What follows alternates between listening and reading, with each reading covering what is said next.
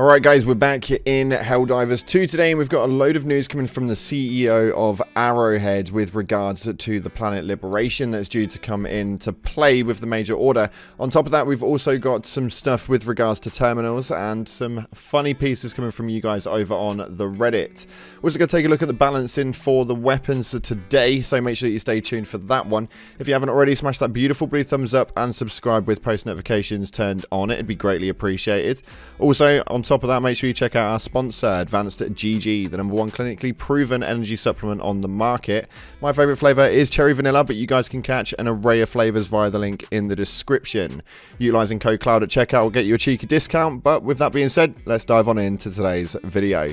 So starting off, the CEO of Arrowhead has posted up with regards to Planet Liberation, stating, "I've seen many Helldivers 2 posts about the Planet Liberation amount at peak CCU, and the community is able to liberate high amounts, but as soon as peak passes, the enemies manage to take the planet back. Each planet is sized consistently, think HP regen, and this means that at low CCU planets lose liberation percent. It's a push and pull." So essentially what we've been covering over the last few days is that the major order has been running over, and we seem to be making less progress as time goes on. But essentially what we're saying here is with the 4 days remaining on this liberation, that it's going to take its toll backwards and forwards. The end goal though is by the end of the 5 days is that we have control. At that point we're obviously going to be able to obtain the 45 medals by the back end. Next up though, we have got a post which has pretty much set the community straight with this one, and we had a post right here from Unleashed stating, "Sorry Xbox, but everyone knows the truth," with the photo of Helldivers over Halo. Now the CEO of Arrowhead has actually set the community straight with this one by stating, "Why compare? Just let gamers love and enjoy both. Either or neither. We need more passion and union in the world and less rivalry." As an overall, what we're seeing is that the Helldivers community seems to be running on a motive of just overall togetherness, which is actually really humbling to see in the gaming community because we just don't see it anywhere else nowadays. We have got a funny post coming up right here though on the Reddit, which says that why don't automatrons just destroy the terminals to win? Are they stupid? Now this post managed to get 4,800 upvotes, and to be completely frank, it does seem to make a lot of sense. It does make me laugh the way that these missions kind of run and process, considering that we can't last longer than about 20 seconds without getting taken out. These things do seem to survive the test of time when it comes to the actual mission strength. Next though, another one for you guys to make sure that you stay tuned on is this right here with 3,800 upvotes. It's the amount of times that I found one of these and had the other 3 players completely ignore it, even if I mention it in the text chat. Now, what I will state is make sure that you keep an eye on your screens. This is a strategic game, and it's one that kind of needs you guys to find as many of the supplies as you can. So make sure you're staying tuned. If you've not got a full squadron as to what it is that your teammates are actually saying, that way you can obviously run this up, because this one takes 2 people to open the door with this, so it's kind of important to be able to get those things done. And our primary piece for today is with regards to the weapon balancing. But before we do get into that, guys, if you haven't already, head down to the description and go and check out our Discord link. This Discord has now got around 1,700 people inside of it, like-minded Helldivers like yourselves that are all jumping in for LFGs, memes, and all good things. So make sure you jump on in for a chat about democracy, and we can find out how that one plays forward. So rolling into this post though, 1.6k upvotes, and it states right here that they unlocked the last primary, the Dominator, and I can say with an above average degree of confidence that many of the weapons in this game in practical terms are not worth unlocking or using. Now I massively agree with this one. This one that actually really frustrates me. I've managed to get through about half of the battle pass already on this one, and we've unlocked quite a few weapons, and I still seem to be using the same 2, which is generally the Breaker or the Liberator. Everything else doesn't really seem to hit the same way. But this post is quite lengthy, so obviously the link is down in the description for you guys to check it out yourselves if you so wish. But it states right here that my disappointment is substantial. Whatever the stats are, it's irrelevant. In the face of a practical field test, I've run a bunch of 7 missions with a variety of primaries against bots and bugs, and in terms of applicable killing power plus usability in high intensity situations, the only viable option seems to be the Liberator, Defender, Breaker, Slugger, and Scorcher. And even then, the Scorcher is barely usable due to its magazine count being limited.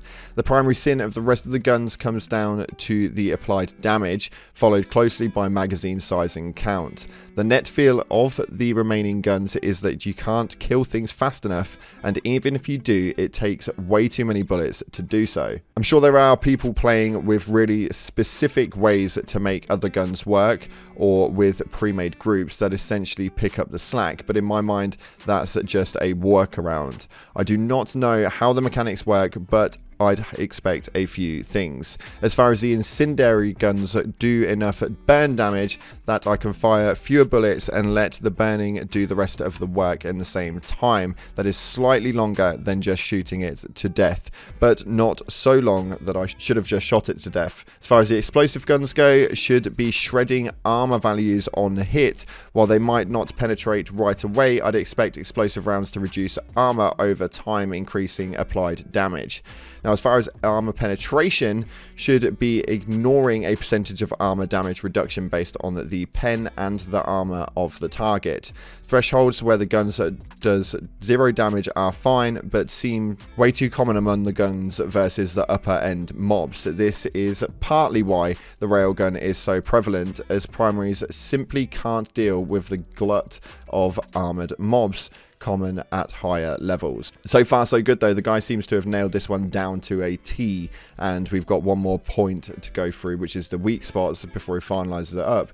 But it does seem to make a lot of sense as to why these weapons aren't working. Now, we do know that we've got a weapon balance patch coming up over oncoming weeks, and it seems really interesting how it is that they're planning it out with a complete changeover when it regards to the roadmap going forward. Now, he goes to final statement and states weak spot damage should be clearer, and the slack driftness in their aim system make hitting weak spots a gamble in most combat scenarios. A precision mechanic in a game with such aggressive aggro rules, shoot once, get rushed, and curated mobility, have to move a lot, has a limited place, if any. I'll stop, but I hope that this is at least a constructive perspective to add to the pile for Arrowhead. I love collecting and trying different guns in games. Tanto and Ninja from HD1 were my favorites, but HD2 has so many obsolete choices, I felt like I needed to say something. Looking forward to improvements. Now, he's managed to nail this one down quite well, and realistically, as far as weapon choice goes, it does seem pretty stagnant,